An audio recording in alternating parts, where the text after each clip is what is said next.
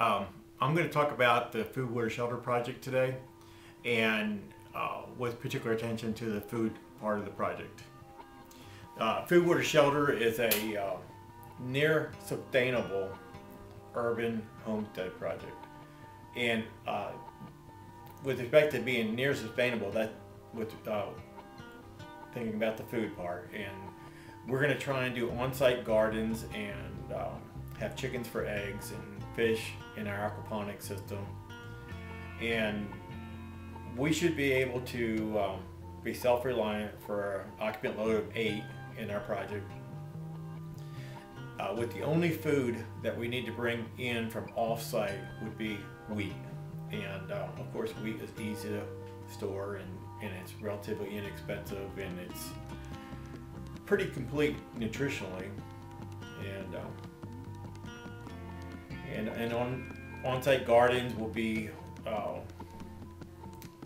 maybe 30 or 40% of our food, and it'll consist of vegetables, herbs, and roots, and of course the chicken eggs and the fish will be 20 or 30%, and then generally the wheat will be about 50 to 60%, kind of on the average.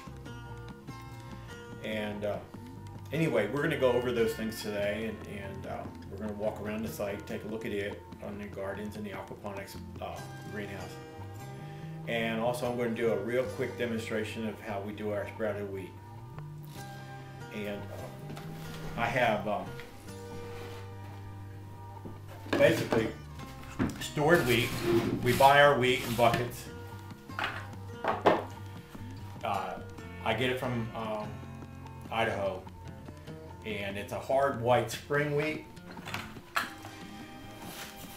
and we just take a rough measure of about that much dry measure, put it in a container, and I'm not too concerned about proportioning because there's only one ingredient, and there's our wheat, and we cover it with water.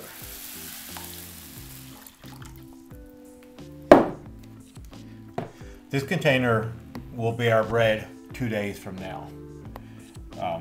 This is our bread for tomorrow,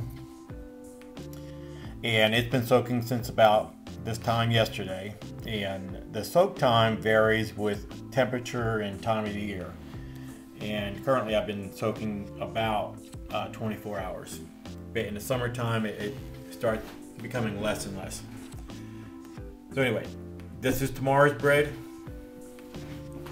This is today's bread, and I'm not sure how detailed the photo is going to be, but the length of the sprout is about optimum when it's about half to 2/3 the length of the grain, and I would say these are probably closer to half. They could go a hair more, but not much more. It's almost perfect, and we're going to go ahead and take this and process it.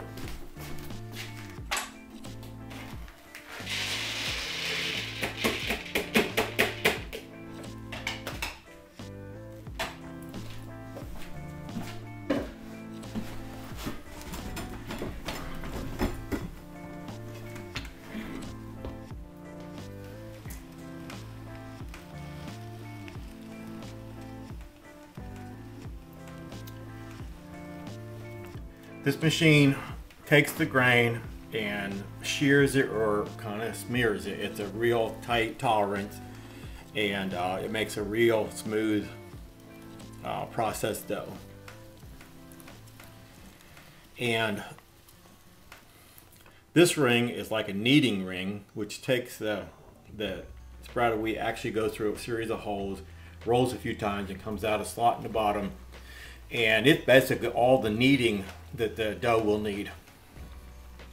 Once it comes out, all it's left to do is just a little bit more kneading and to ball it up into the shape that it's going to cook.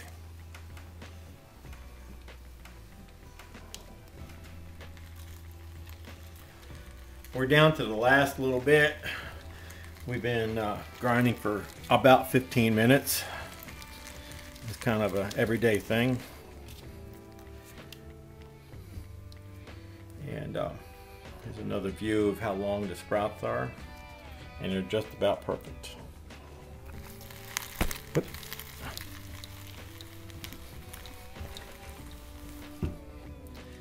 The kneading ring is twisting on me.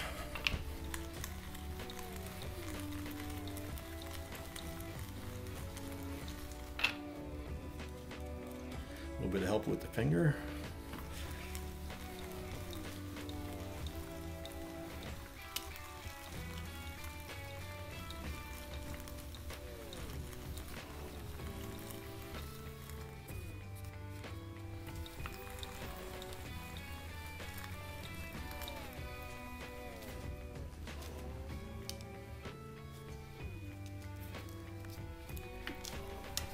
And that's it. That's the consistency of the dough. I kneaded a small amount, and now I'm shaping it. And I'm placing it on a disc, and this is my oven. The oven is a 12 volt 3 amp. So it's basically cooking bread with the same amount of energy as a 36 watt light bulb.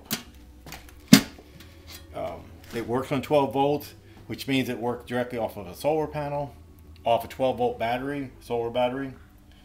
Right now I have it on an inverter in my office, but plan to shortly have it on a solar panel. I typically cover the oven to hold the heat in, since it's such a low energy oven, and about 3 hours it'll be bread. This is our grain that I've been soaking. This is tomorrow's bread, and how we drain it.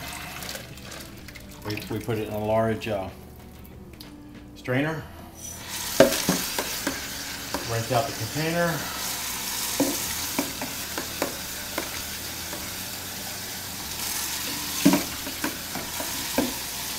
and then rinsing of the grain.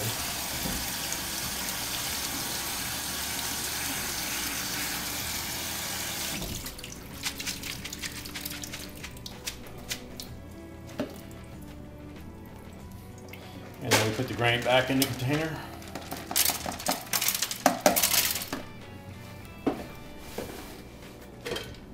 Cover it and come back to it tomorrow. Here we are at the site at FoodWaterShelter, and this is the garden gate, and we're standing in the main courtyard right now, heading into the garden. Have a little bit of symbolism on my garden gate: the sun, the wind, the rain, and the soil. 4 elements of sustainability.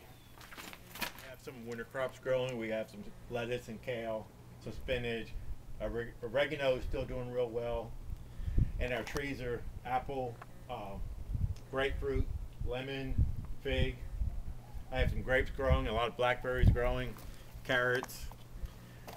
Still have my tomato cages standing here. We lost those about a month ago.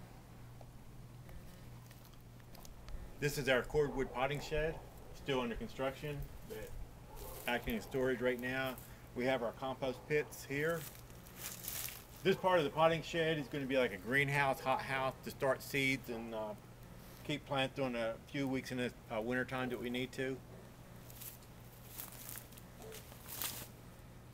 In this area, down next to our 40,000 gallon cistern, we're building a lean-to greenhouse. Primary function would be for aquaponics.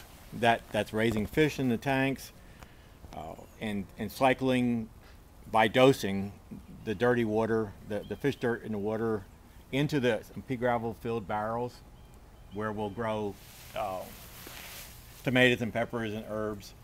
And in the beds next to the cistern will be going summertime crops in the wintertime. And the cistern doubles as a heat sink. When the sun hits that and it keeps the water in the masonry warm, and if we have a lean-to greenhouse against that, on a real cold day, heat ought to radiate from that heat sink back into the greenhouse, basically to operate the greenhouse without any outside source of heat.